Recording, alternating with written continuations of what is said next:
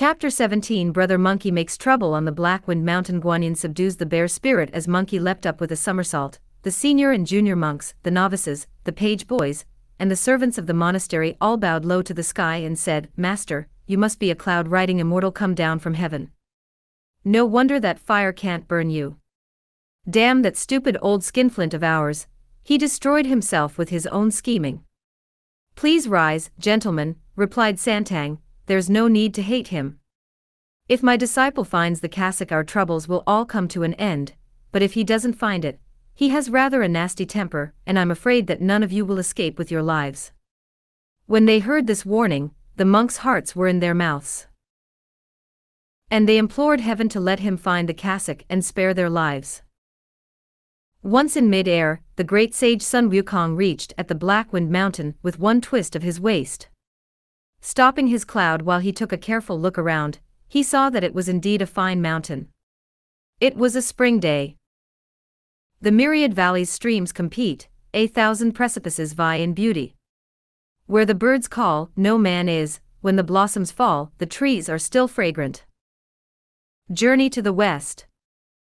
Chapter 17 243. After the rain, the sky and the lowering cliff are moist. As the pines bend in the wind, they spread an emerald screen.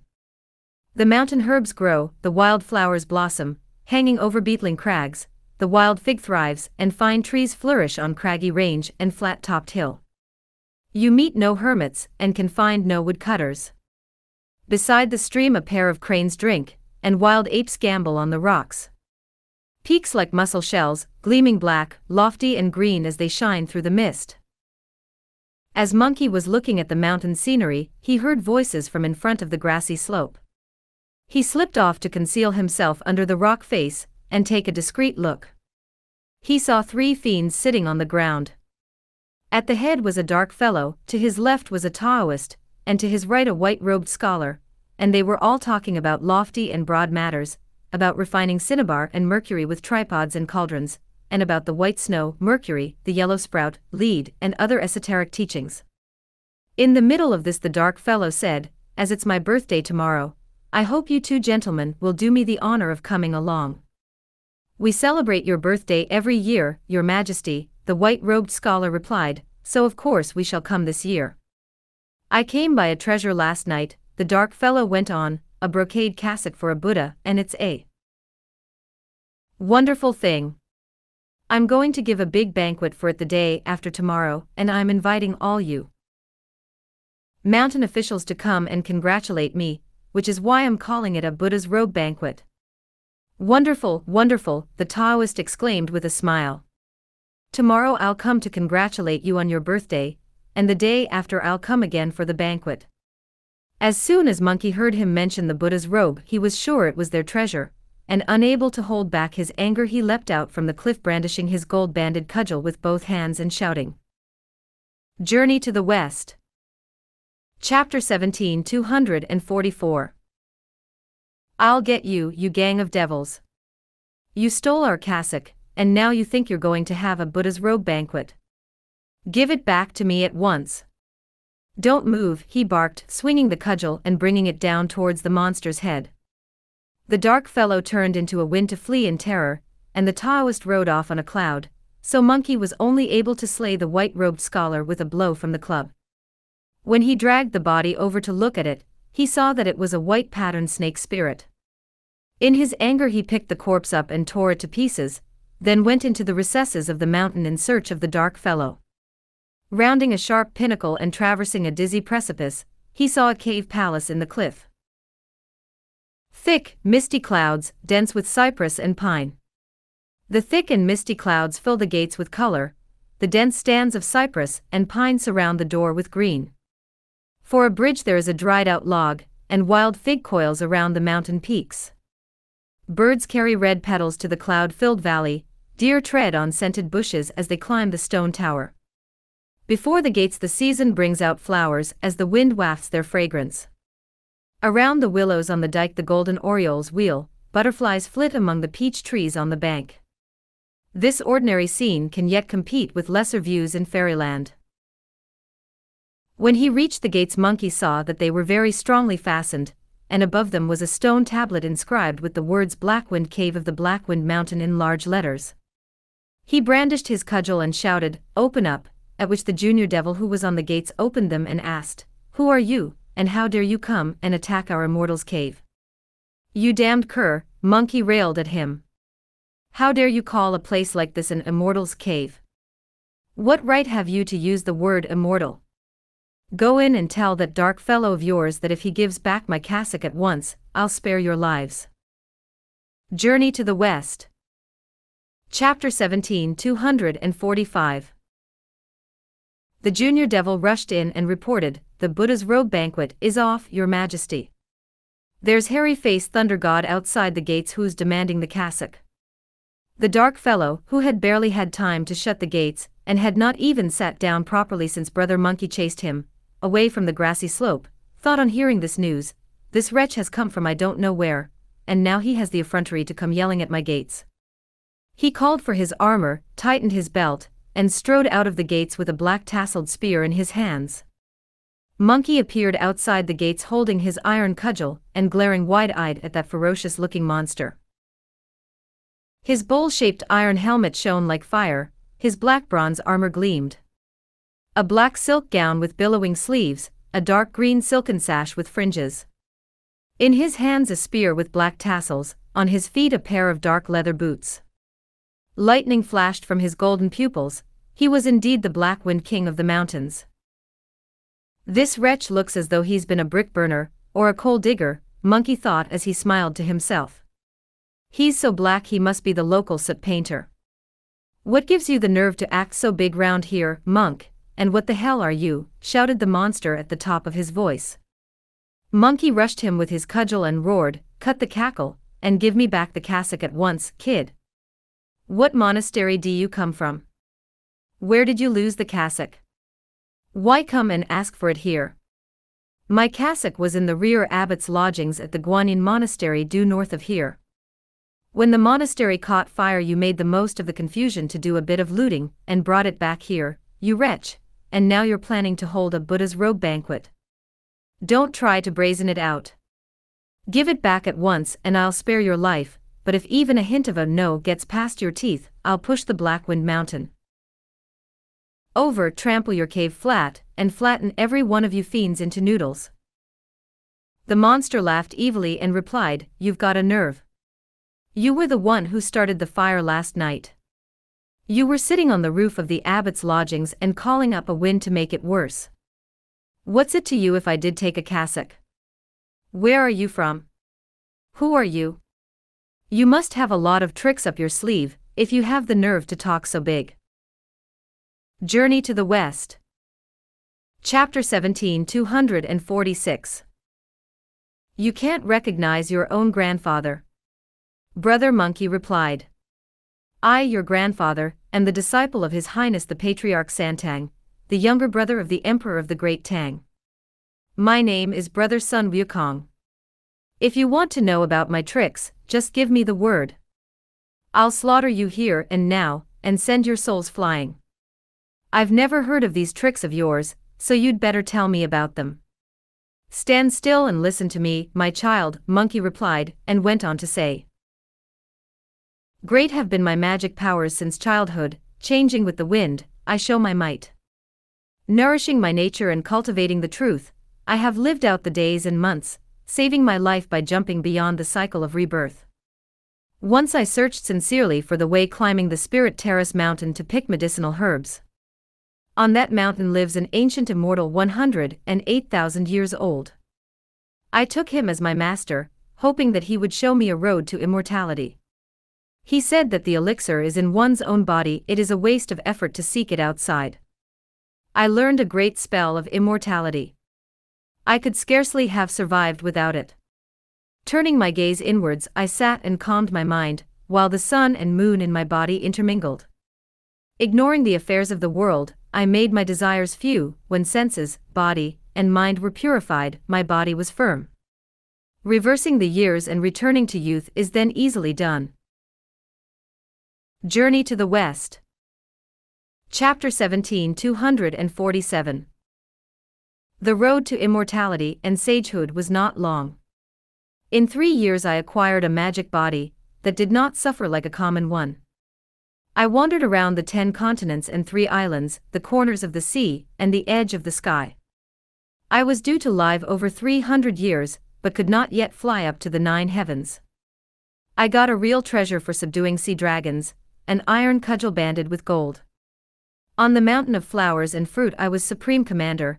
In the water curtain cave I assembled the fiendish hosts. The great Jade Emperor sent me a decree conferring high rank and the title equaling heaven. More than once I wrecked the Hall of Miraculous Mist, and stole the Queen Mother's peaches several times. 100,000 heavenly soldiers in serried ranks came with spears and swords to put me down.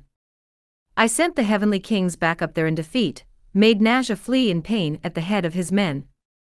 The true Lord Erlang, skilled at transformations. Lao Zi, Guanyin and the Jade Emperor watched me being subdued from the southern gate of heaven. As he was given some help by Lord Lao Zi, Erlang captured me and took to heaven. Journey to the West. Chapter 17 248. I was tied to the demon-subduing pillar, and divine soldiers were ordered to cut off my head. Though hacked with swords and pounded with hammers I remained unharmed. So then I was struck with thunder and burned with fire. As I really do have magic powers, I was not in the slightest bit afraid. They took me to Lao Zi's furnace to be refined. The 6 stings roasted me slowly with divine fire. When the time was up and the furnace opened, out I jumped and rushed round heaven, my cudgel in my hand. No one could stop me making trouble everywhere, and I caused chaos in the 33 heavens. Then our Tathagata Buddha used his Dharma power, and dropped the 5 elements mountain on my back. There I was crushed for full 500 years, until Santang came from the land of Tang. Now I have reformed and am going to the west to climb the Thunder Peak, and see the Buddha. Inquire throughout the 4 seas, heaven and earth, you'll find that I'm the greatest monster ever. On hearing this the fiend laughed and said, "So you're the protector of the horses who wrecked heaven, are you?" Monkey, who got angrier at being addressed by this title than at anything else, was furious. "You vicious monster! You steal the cassock and refuse to give it back, and on top of that you insult your lord and master. Just hold it and see how you like my club." The dark fellow dodged the blow and then riposted with his spear. The pair of them fought a fine battle. Journey to the West. Chapter 17 249. And as you will cudgel, a black tasseled spear, and 2 men showing their toughness at the mouth of a cave. One stabs at heart and face, the other tries for arm and head. This one strikes cunning sideswipes with a club, that one brandishes his spear in 3 swift movements. The white tiger climbs the mountain to sink in his claws, the yellow dragon lying on the road turns round fast. Snorting out colored mists, disgorging rays of light, the 2 immortal fiends are hard to choose between. One is the sage equaling heaven who has cultivated the truth, the other is the great black king become a spirit. On this battlefield in the mountains the pair of them fight for the cassock. The fiend fought some 10 inconclusive rounds with Monkey, and as the sun was now rising steadily towards the zenith, the dark fellow raised his halberd to block the iron cudgel and said, "Brother Monkey, let's lay down our arms. I'll come back and fight you again after I've eaten." "You accursed beast," Monkey replied, "how can you call yourself a real man? If you were, you wouldn't be needing to eat after only half a day. I never even tasted water once in those 500 years I spent under the mountain, but I wasn't hungry. Stop making excuses and don't go. I'll let you have your meal if you give me back my cassock." The fiend waved his halberd in a feint, withdrew into the cave, and shut the doors fast behind him. Summoning his junior goblins, he ordered that a banquet be spread and wrote invitations asking all the devil kings of the mountain to come to the celebratory feast. Monkey charged the gates but was unable to force them open, so he had to go back to the Guanyin monastery, where the monks had buried the old patriarch, and were now all in attendance on the Tang priest in the abbot's quarters. Breakfast was over and lunch was being brought in. Just as they were bringing soup and more hot water, Monkey descended from the sky. The monks all bowed low and took him into the abbot's room to see. Journey to the West. Chapter 17 250. Santang. "Ah, you're back, Wukong," he said. "What about the cassock?" "I've found the answer. We misjudged these monks. It was in fact stolen by a fiend from the Blackwind Mountain. I went to have a quiet look for him, and found him sitting in front of Grassy Slope talking to a white-gowned scholar and an old Taoist. He's a self-confessed monster, and he said with his own mouth that he was inviting all the evil spirits to come and celebrate his birthday tomorrow, and that as he had come by a brocade Buddha's robe last night he wanted to celebrate that too, so he was going to give a great feast that he called an assembly for the celebration and admiration of the Buddha's robe. I rushed him and took a swipe at him with my club, but the dark fellow turned into a puff of wind and fled. The Taoist disappeared too, and I was only able to kill the white-clad scholar, who was a white snake-turned-spirit. I went to the mouth of his cave as fast as I could and told him to come out and fight me. He admitted that he had carried it off. We fought for half a day without either of us winning, and then the monster went back to his cave for lunch and shut the stone gates behind him. He was too scared to come out again, so I came back to give you this news, Master. Now we know where the cassock is, there's no need to worry that he won't give it back." On hearing this, the monks put their hands together or kowtowed as they invoked Amitabha Buddha and exclaimed, "He's found where it is we saved." "Don't be so happy about it," Monkey warned, "I haven't got it yet, and my master hasn't left your monastery yet. You'll have to wait till I've recovered the cassock and my master has been seen off properly from here before you can consider yourselves safe. And if there is the slightest mistake, remember that I'm a very quick-tempered boss. Have you given my master the best food and tea? Have you given my horse the best fodder?" "Yes, yes, yes," the monks hastened to assure him. "We haven't been remiss in any way while looking after his reverence. While you were away all morning I've drunk tea 3 times and eaten twice, and they have not been at all offhand with me," Santang explained. "You'd better go back and do everything possible to recover that cassock." "Don't be in such a hurry," Monkey replied. "I know where it is and I guarantee that I'll capture this wretch and return the cassock to you. There's no need to worry." As he was talking the senior abbot came in, set out the vegetarian meal, and invited Lord Monkey to eat. After swallowing a few mouthfuls Monkey mounted his magic cloud once more, and went off on his hunt. On his way he saw a junior goblin going along the main path, with a rosewood box under his left arm. Guessing that there must be some kind of letter in the box Monkey raised his cudgel, and brought it down on his head. The blow did not just kill the goblin, it left him looking like a hamburger. Throwing his remains aside, Brother Monkey wrenched open the box and saw that it contained an invitation. "Your pupil bear presents his humble greetings to your excellency, the Supreme and Venerable One of the Golden Pool. I am deeply grateful for the magnificent kindness that I have so frequently received from you. When I saw the fire last night I failed to put it out, but I am sure that your divine intelligence will have suffered no harm from it. As your pupil has been lucky enough to obtain a Buddha's robe, I am giving a banquet, to which I hope you." Journey to the West. Chapter 17 251. Will come to appreciate the robe. I would be profoundly grateful if you would honor me with your presence at the appointed time. Written 2 days beforehand. On reading this, Monkey roared with laughter and said, "That crooked old monk. He thoroughly deserved to be killed. He'd been ganging up with evil spirits, had he? It's odd that he should have lived to be 270. I suppose that evil spirit must have taught him a few tricks about controlling his vital essence, which was why he lived so long. I can remember what he looked like, so I think I'll make myself look like him and go into that cave. This way I can see where he's put that cassock, and if I'm lucky I'll be able to get back and save a lot of trouble." The splendid great sage recited a spell, faced the wind, and made himself look just like the old monk. He hid his cudgel, walked straight to the entrance of the cave, and shouted, "Open up." The junior goblin opened up, and as soon as he saw him he rushed back to report, "Your Majesty, the Elder of the Golden Pool is here." The monster was astounded. "I've only just sent a youngster with an invitation for him, and the message can't have reached him yet. How could he possibly have got here so fast? The youngster can't even have met him. Obviously Brother Monkey has sent him here to ask for the cassock. Steward, hide that cassock somewhere where he won't see it." As he came to the front gates, Monkey saw that the courtyard was green with bamboo and cypress, while peach and plum trees vied in beauty amid blossoming shrubs and fragrant orchids. It was a cave paradise.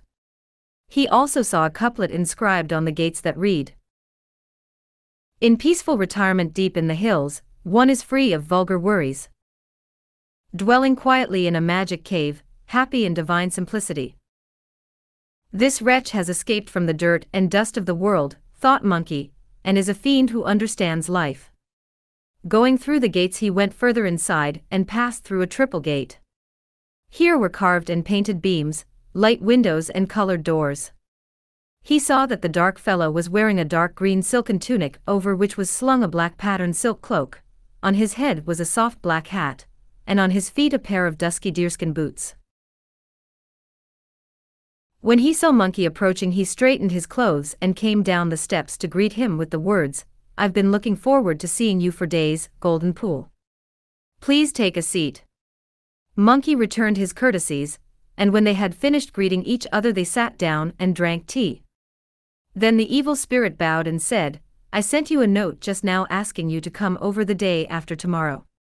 Why is it that you've come to see me today, old friend?" "I was on my way here to visit you when I happened to see your message that you were giving a Buddha's robe banquet, so I hurried over to ask you to let me have a look." "You've misunderstood, old friend," replied the evil monster with a smile. "It's the Tang priest's cassock, and as he's been staying at your place you must have seen it there. Why come here to see it?" Journey to the West. Chapter 17 252. "When I borrowed it," Monkey said, "it was too late at night for me to be able to look at it. Since then, to my great surprise, it has been taken by your Majesty. On top of that, the monastery has been burnt down, and I have lost everything I own. That disciple of the Tang priests is quite a bold fellow, but he could not find it anywhere. I have come here to look at it as your Majesty has had the great good fortune to recover it." As they were talking, a junior goblin came in from patrolling the mountain to announce, "Your Majesty, a terrible thing's happened. Brother Monkey has killed the lieutenant who is taking the invitation by the main path, and taken the chance of making himself look like the Elder of the Golden Pool to come here and trick the Buddha's robe out of you. I wondered why the Elder came today," the monster thought, "and why he came so soon, and now I see that. It's really him." He leapt to his feet, grabbed his halberd, and thrust at Monkey. Monkey pulled the cudgel from his ear in a flash, reverted to his true form, parried the halberd's blade, jumped out from the main room into the courtyard, and fought his way back out through the front gates. This terrified all the fiends in the cave, scaring the wits out of young and old alike. The fine combat on the mountain that ensued was even better than the previous one. The courageous Monkey King was now a monk, the cunning dark fellow had hidden the Buddha's robe. At matching words they were both masters, in making the most of chances there was nothing between them. The cassock could not be seen, whatever one wished, a hidden treasure is a true wonder. When the junior demon on mountain patrol announced a disaster, the old fiend in his fury showed his might. Monkey transformed himself and fought his way out of the cave, as halberd and cudgel strove to decide the issue. The club blocked the lengthy halberd with resounding clangs, the halberd gleamed as it parried the iron club. Sun Wukong's transformations were rare on earth, few could rival the foul fiend's magic. One wanted to take the robe to bring himself long life, one had to have the cassock to return with honor. Journey to the West. Chapter 17 253. This bitter struggle was not to be broken up. Even a living Buddha could not have resolved it. From the mouth of the cave the pair of them fought to the top of the mountain, and from the top of the mountain they battled their way beyond the clouds. They breathed out wind and mist, set sand and stones flying, and struggled till the red sun set in the west, but the contest was still undecided. Then the monster said, "Stop for the moment, monkey. It's too late to go on fighting tonight. Go away, go away. Come back tomorrow, and we'll see which of us is to live, and which to die." "Don't go, my child," Monkey shouted back. "If you want to fight, fight properly. Don't use the time of day as an excuse to get out of it." With that he struck wildly at the dark fellow, who changed himself into a puff of wind, went back to his cave, and fastened the stone gates tightly shut. Monkey could think of no alternative to going back to the Guanyin monastery. Bringing his cloud down, he called to his master, who had been waiting for him anxiously until he appeared suddenly before his eyes.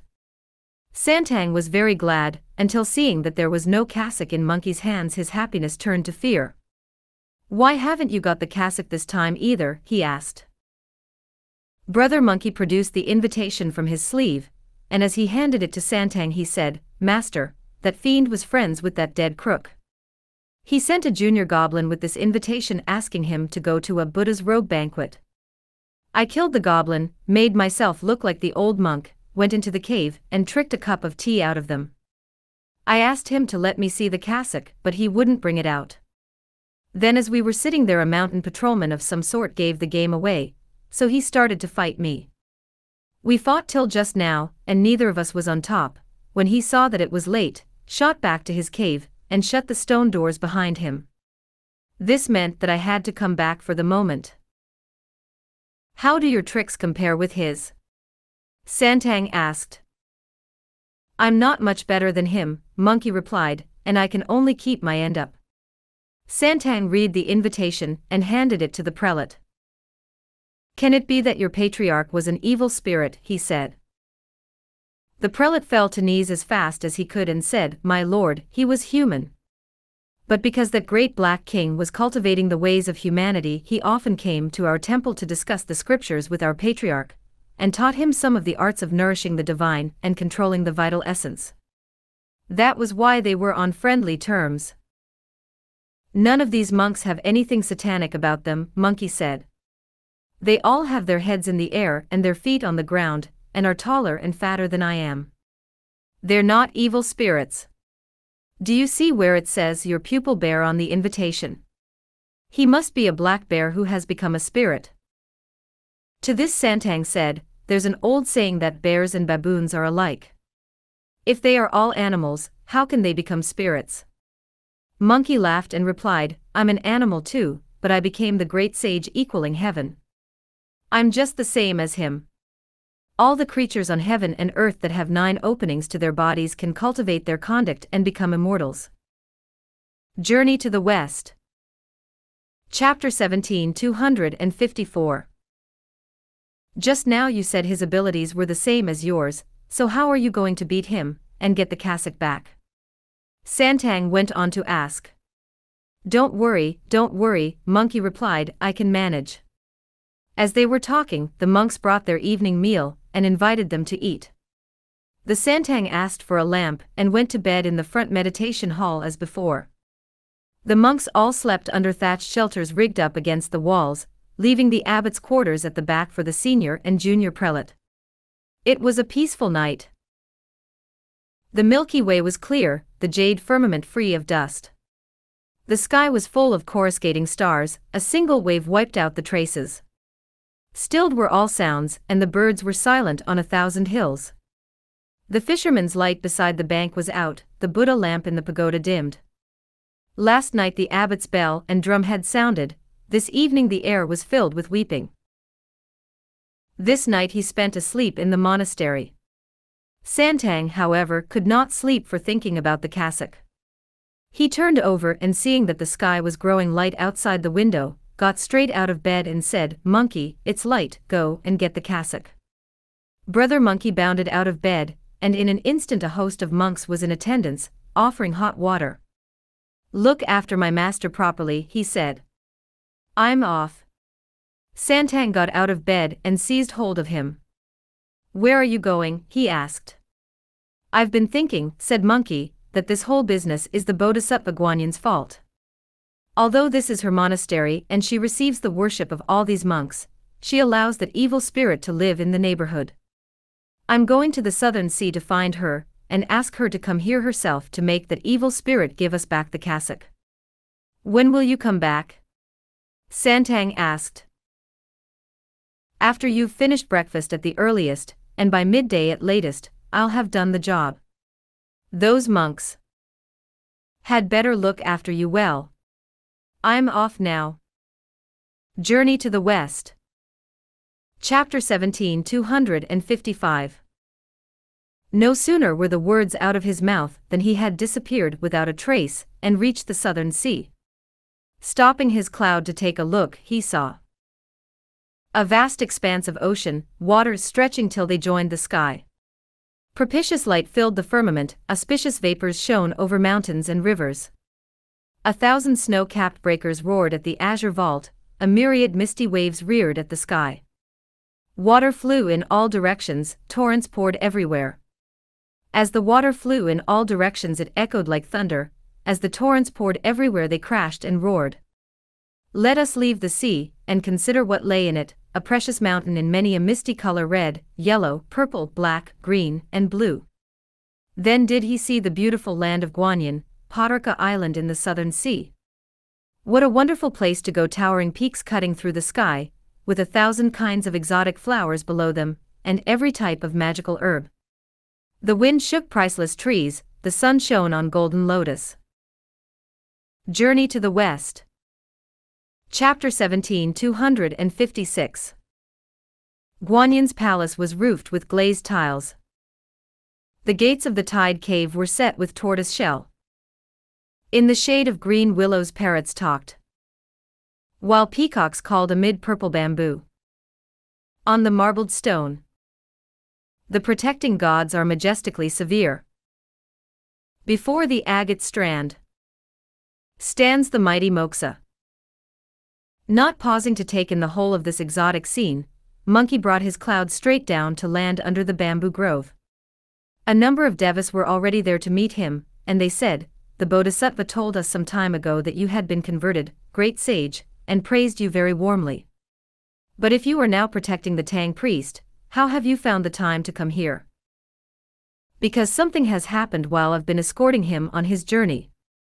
Please go and tell the Bodhisattva that I'd like an audience with her." When the devas went into the cave to report this, Guanyin summoned him inside. Monkey did as he was told and bowed to her beneath the lotus throne. "What have you come for?" the Bodhisattva asked. "My master's journey has brought him to a monastery of yours," Monkey replied, "and I find that although you accept incense from its monks, you allow a black bear spirit to live in the neighborhood, and have let him steal my master's cassock. I've tried to take it off him a number of times, but got nowhere, so now I've come to ask you to demand it from him." "What nonsense, you ape," the Bodhisattva retorted. "Even if a bear spirit has stolen your cassock, what business have you to ask me to go and demand it for you? It all happened because you wanted to show it off, you big-headed and evil baboon, in front of petty-minded people. On top of that, in your wickedness you called up the wind to spread the fire that burnt down my monastery. And now you have the nerve to try your tricks here." These words from the Bodhisattva made Monkey realize that she knew all about the past and the future, so he hastily bowed down in reverence and pleaded, "Bodhisattva, forgive your disciple his sins, everything you say is true. All the same, my master will recite that spell again because that monster won't give back the cassock, and I couldn't bear the agonizing headache. That's why I came to bother you, Bodhisattva. I beg you in your mercy to help me catch that evil spirit, get the cassock back, and carry on towards the west." "That monster's magical powers are certainly no weaker than yours," the Bodhisattva said.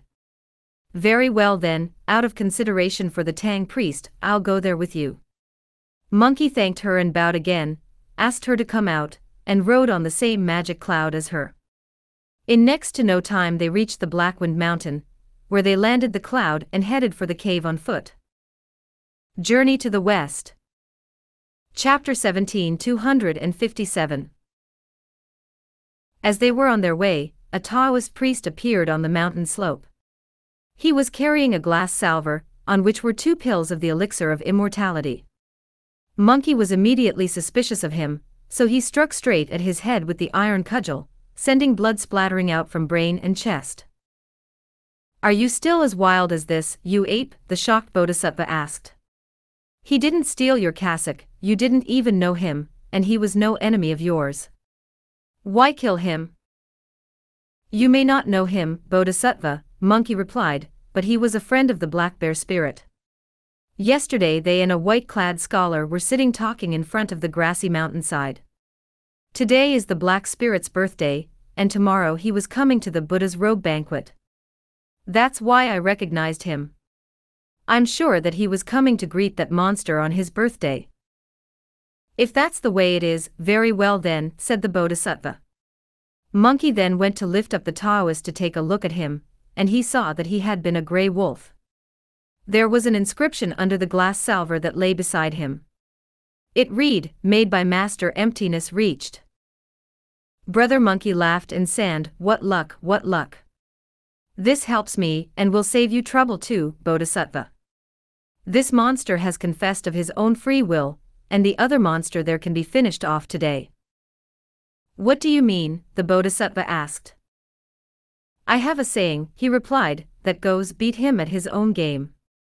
Are you willing to let me do things my way?" "Tell me about it," the Bodhisattva said. "The 2 pills of immortality you see on that salver will be the present we take to visit him with," said Monkey, "and the words inscribed underneath, 'Made by Master Emptiness Reached,' are the bait we'll set for him. If you do as I say, I have a plan for you that does not call for force or fighting. The fiend will collapse before our eyes and the cassock will appear. If you won't let me have my way, then you go west, I'll go east, we can say goodbye to the Buddha's robe, and Santang will be up the creek." "You've got a cheek, you ape," replied the Bodhisattva with a smile. No, I really have got a plan," Monkey protested. "Tell me about it then," said Guanyin. "You know it says on the salver, 'Made by Master Emptiness Reached,' well, Master Emptiness Reached must be his name. Bodhisattva, if you're prepared to let me have my way, then change yourself into that Taoist. I shall eat one of those pills and then change myself into a pill, though I'll be a bit on the big side. You are to take the tray with the 2 pills on it and go to wish the fiend many happy returns. Give him the bigger of the pills, and when he's swallowed me, I'll take over inside him. If he doesn't hand the cassock over, then I'll weave a substitute out of his guts." The Bodhisattva could only nod her agreement. "What about it then?" said the laughing Monkey, and at this the Bodhisattva in her great mercy used her unbounded divine power, and her infinite capacity for transformation to control her will with her heart, and her body with her will. In an instant she turned into Master Emptiness Reached. Journey to the West. Chapter 17 258. The wind of immortality blew around his gown, as he hovered, about to rise to emptiness. His dark features were as ancient as a cypress, his elegant expression unmatched in time. Going and yet staying nowhere, similar but unique. In the last resort all comes down to a single law, from which he is only separated by an evil body. "Great, great," exclaimed Brother Monkey at the sight. "Are you a bodhisattva disguised as an evil spirit, or a bodhisattva who really is an evil spirit?" "Monkey," she replied with a laugh, "evil spirit and bodhisattva are all the same in the last analysis, they both belong to non-being." Suddenly enlightened by this, Monkey curled up and turned himself into a pill of immortality. Rolling across the plate but not unstable, round and bright without any corners. The double 3 was compounded by Ji Hong, the double 6 was worked out by Xiao Wang. Pebbles of golden flame, pearls that shone in the daylight. On the outside were lead and mercury, but I cannot reveal the formula. The pill he changed himself into was indeed a little larger than the other one. The Bodhisattva noted this and went with the glass salver to the entrance of the fiend's cave. Here she saw. Journey to the West. Chapter 17 259. Towering crags and lofty precipices, where clouds grow on the peaks, blue cypresses and green pines where the wind soughs in the forest. On towering crags and lofty precipices the devils come and go, and few men live. The blue cypresses and green pines inspire immortals to cultivate the hidden way. The mountains have gullies, the gullies have springs, whose gurgling waters sing like a guitar, refreshing the ear. Deer on its banks, cranes in the woods, where the reticent immortal's pipe is casually played to delight the heart. Here an evil spirit can attain enlightenment, and the boundless vow of the Buddha extends its mercy. When the Bodhisattva saw this, she thought, if the beast has chosen this cave, there must be some hope for him. And from then on she felt compassion for him. When she reached the entrance of the cave, the junior goblins at the gates greeted her with the words, "Welcome, immortal elder Emptiness reached." As some of them ran in to announce her, the monster came out of the gates to meet her and say, "Master Emptiness reached, how good of you to put yourself to this trouble. This is an honor for me. Allow me to present you with this magic pill that, I venture to say, will confer immortality on you," the Bodhisattva replied. When the two of them had finished exchanging greetings, they sat down, and the monster started to talk about the events of the previous day. The Bodhisattva quickly changed the subject by passing the salver to him and saying, "Please accept this token of my regard for you." She observed which was the bigger one and handed it to him with the words, "I wish your majesty eternal life." Journey to the West. Chapter 17 260. The monster handed the other pill to her and said, "I hope, Master Emptiness reached, that you will share it with me." When they had finished declining politely, the fiend picked up the pill, and was on the point of swallowing it when it went rolling into his mouth. Then Monkey resumed his true form and struck up some acrobatic postures, at which the fiend fell to the ground. The Bodhisattva too resumed her true form, and asked the monster for the Buddha's cassock. As Monkey had now emerged through the monster's nostrils, she was worried that the evil spirit might misbehave again, so she threw a band over his head. He rose to his feet, ready to run them through with his spear, but Monkey and the Bodhisattva were already up in mid-air, where she began to recite the spell. As the monster's head began to ache, he dropped the spear and writhed in agony on the ground. The handsome Monkey King collapsed with laughter in the sky, while the black bear spirit rolled in torment on the earth. "Beast, will you return to the truth now?" asked the Bodhisattva. I swear to, if only you spare my life," the monster repeated over and over again. Monkey wanted to finish him off with no more ado, but the Bodhisattva stopped him at once. "Don't kill him, I've got a use for him." "What's the point in keeping that beast alive instead of killing him?" Monkey asked. "I've got nobody to look after the back of my Patarka island," she replied, "so I shall take him back with me to be an island-guarding deity."